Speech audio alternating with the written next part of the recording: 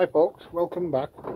This is the part 3 of the RD350 crankshaft rebuild. As you can see here, I've cleaned the webs up so they look almost like spanking new. And now we'll go on to the next part of the build and the true up. So they look $1 million better now, almost like OEM. And so we'll go on to the next stage in a few ticks. Here we are back again in the clean room. Now the next stage, what I like to do is, I've got a brand new centre section here for a Yamaha 350. What I like to do is I like to check it just to see what it's like out the box. So I've got everything set up with a little Noga stand and the gauge. So as you can see there, that's zeroed. So let's give it a full revolution and see where the high spot is. As you can see there, it's 0.012 out. That's actually from out the box, and I found that most of them are around about that measurement.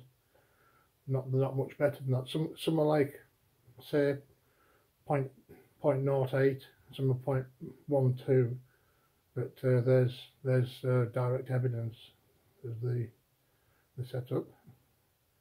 So we'll go on to the next stage and put the end webs on this time. So back in a few ticks. And here we are with the opposite side, the opposite web, zeroed.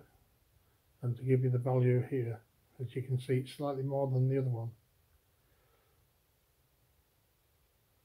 Only just. So they're about equal in measurement. It's about 14, something like that, 0.014.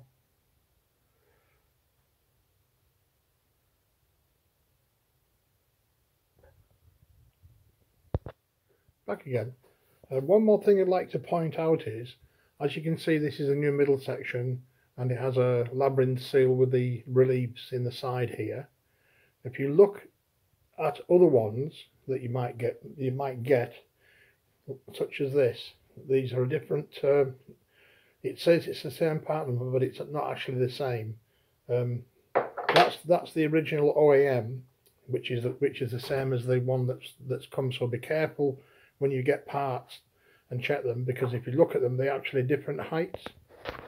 They're actually a different part number, and these ones won't do at all, even though it's come as for one of these engines. This is the one that you really want. You get a lot more oil exposure to the middle of the inner sides of the inner bearings. So that's just one thing to watch out for. This is the one you don't want, and this is the one that you do want, which is the same, which is the OEM, which has come as the same as the new central section. So I thought I'd just point that out to anybody that's doing these. So we'll move on to the next stage. Here we are at the next stage. As you can see, like a previous video, I use a large magnetic V-block which is turned on, so that's holding itself down to the table itself, and it also grabs hold of the webs, as you can see here. And the part you want to concentrate on is this surface edge needs to be touching this machined edge on both sides, and as you can see there, there's no gap there and no gap there. So that's ready for pressing on now. So gently now ease that press into action, and as things settle, just recheck again and to make sure there's no air gap at the top and bottom there. Then you'll be able to press it on with some confidence.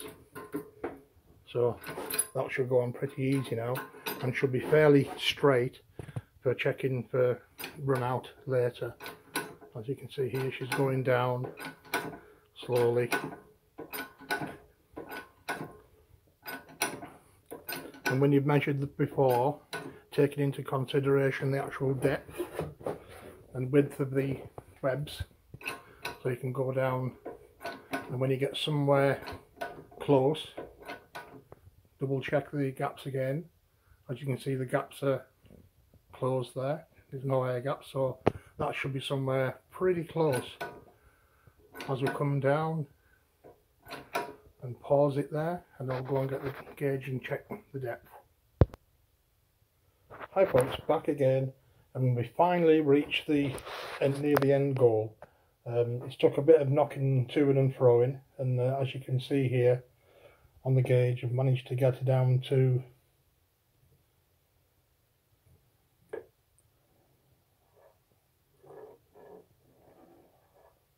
well within spec.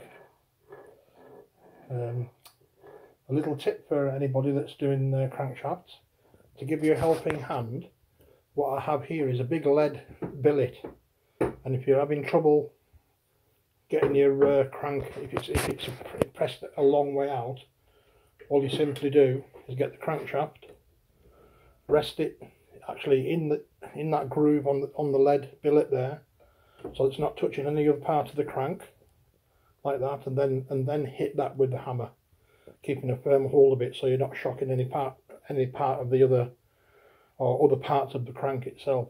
So as you can see there, that is really happy with that. That's well within spec, and that's the final stage is done. I'll put it back in the V block, double check, and we'll have moving just 1.5 clicks. I'm really happy with that, and you can spend a bit of time. You can get them pretty close, but you don't really need to have them that close. But just to prove a point and show that you can do it, basically. So thank you everybody again for watching. Bye for now.